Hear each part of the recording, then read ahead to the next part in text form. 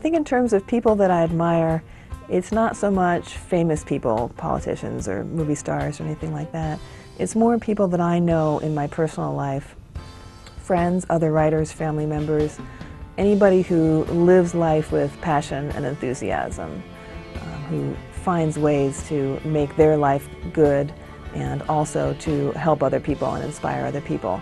So a lot of that would be other children's book writers that I really like and admire. Suzanne Morgan Williams, Holly Coppola, Molly Blaisdell, Louise Spiegler are some people who write books for kids who are also good friends of mine.